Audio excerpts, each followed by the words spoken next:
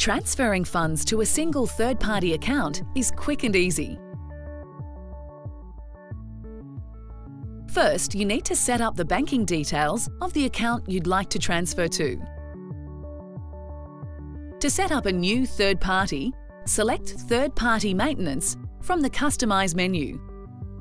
Then click on Add Third Party from the sub-menu. Once you've filled in the details, click Confirm to continue. Once you have your third parties added, you can begin transferring to their accounts. Business Banking Online allows you to create and save up to 150 third-party accounts. To begin, select Transfer from the Transactions drop-down menu. Begin by clicking on the From box at the bottom left of the screen. Select the account you wish to pay from. Ensure you are in the Bank Accounts tab found underneath the menu bar. Select by clicking on the desired account. This account will drop into the From box.